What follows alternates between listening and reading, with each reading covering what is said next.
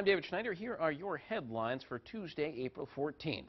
A trial date has been set for the defendant charged in the kidnapping, rape, and torture of a Conway teen who disappeared on her way home from school in 2013. Jury selection for the case against Nathaniel Kibby will begin March 21st at Belknap County Superior Court in Laconia.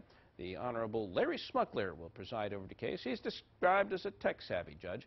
Kibby faces 205 charges stemming from the 9-month-long abduction of the teen. Convicted sex offender Richard Laws appeared back in court just days after being released from prison. Laws appears in St. Albans without an attorney on Monday, entered a plea of not guilty to a charge of driving with a criminally suspended license, but Laws says he actually wanted to plead guilty, admitting he got behind the wheel after his girlfriend had medical issues while she was driving, but Laws says the court wouldn't allow him to do so. On the Money Beat, Mayor Moreau Weinberger unveils a plan that he hopes will keep money in the hands of Burlington residents.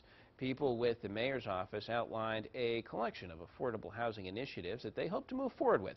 The plan addresses regulatory barriers, expanding resources for low-income housing, and strategies for housing college students. No action was taken on the housing plan, but City Council members expect to vote on that on their next meeting, which will be on April 27th. And construction on Burlington's waterfront is underway. The boardwalk is closed to the public now as construction to install brand new mahogany planks has just begun.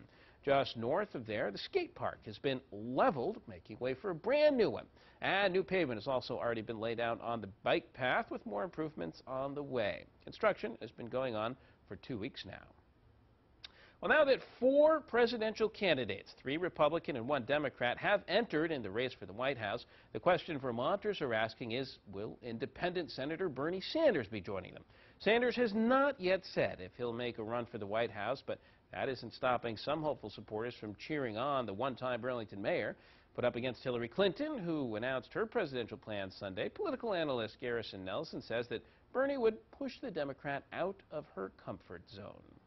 Well, thanks for checking us out on WPTZ.com or on your mobile device. Be sure to tune in to WPTZ News Channel 5 to get the very latest news and headlines of the day, starting at 5 p.m. Till then, have a great afternoon.